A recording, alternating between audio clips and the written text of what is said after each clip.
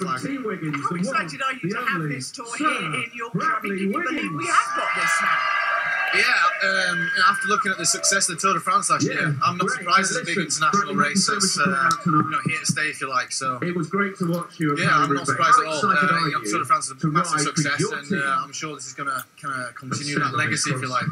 It's quite some course, isn't it, Rash? I mean, it's got a little bit of everything. What are you looking forward to most? Yeah, I mean, we went out today. The last day finish, really. No, but yeah, the first day's deceptively hard, and people think it might be a sprint, but I think it'll be a small bunch sprint. But then day 2 should be what they call a sprinter's day, and then day 3 there's going to be riders everywhere on that parkour. So I think Yorkshire has bred some really good cyclists over the years, and I think these next 3 days will prove why, really, because the roads are never flat. So yeah, it's going to be very exciting. Could we have a Yorkshire winner? Hopefully, yeah. I'm no expert, Ed, but I'm guessing you might not be the Yorkshire winner that we get. Who's your money on? Yeah. Swift. I think Ben's got a good team here.